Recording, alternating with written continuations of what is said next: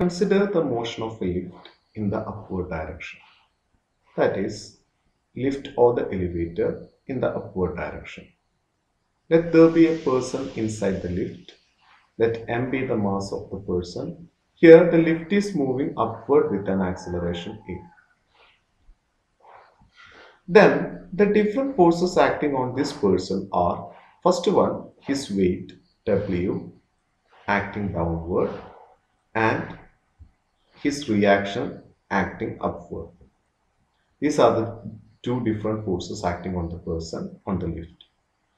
Since this acceleration or the lift is accelerating upward, we have R greater than W.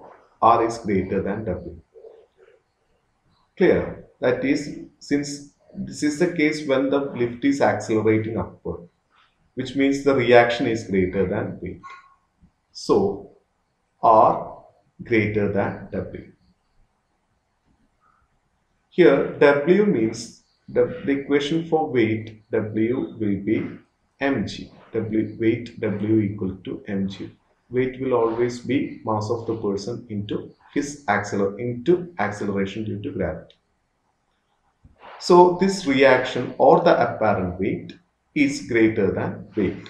So the unbalanced force will be the greater force minus the lesser force, that is R minus W. Clear? And call this as equation number 1. And from Newton's law, we have unbalanced force will always be mass into acceleration, ma. Call that as equation number 2. In any case, the unbalanced force will be ma, where a is the acceleration of the body. So equating 1 and 2, you will get R minus W is equal to ma, or R is equal to ma plus W. Instead of W, you can write R is equal to ma plus mg, and you can take this m outside. So this will be m into a plus g. So this is the reaction or the apparent weight, or is also called apparent weight of a person residing inside a lift accelerating upward. Clear? Now what happens when the lift is moving with an acceleration in the downward direction, with an acceleration a in the downward direction? Here also the different forces acting on this person are, one is his weight and the second one is his reaction. Here, in this case, his weight will be greater than the reaction since the lift is moving downward. So here in this case, W greater than reaction. And you know, weight, as we said before, weight W is equal to mg. And the unbalanced force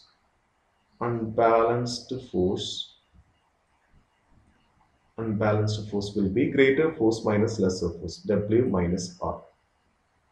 Call that as equation number 1. And from Newton's law, you have unbalanced force is equal to will always be mass of the body into its acceleration, ma. Here the mass of the person into his acceleration, a. So equating these two, you will get W minus R is equal to ma. You can take this R to the right and ma to the left. So this will be W minus ma equal to R, or R is equal to W minus ma. R is equal to, instead of W, you can write mg minus ma, or R equal to m into g minus a. So this is the apparent weight or the reaction of a person moving in a lift accelerating downward. Now, as for our third case, what will happen if the lift is moving upward with a constant velocity or uniform velocity? We have the reaction in a body in a lift accelerating upward is m into g plus a. Since the lift is moving with a uniform velocity, it does not have an acceleration. Constant velocity means the acceleration is zero. Therefore, r is equal to m into g plus 0. That is, r is equal to mg, which means the apparent weight and his true weight remains, or his weight remains the same. Similar is the case when the body is moving downward with a velocity. Here also the acceleration is equal to 0. For a body moving downward, we have apparent weight or the reaction r is equal to m into g minus a. Substituting 0 for a, you get r is equal to m into g. Since this a is equal to 0. So, as for the summary, when the lift is moving up or downward with a constant velocity, the apparent weight and its true weight remains the same. There is no change in the weight.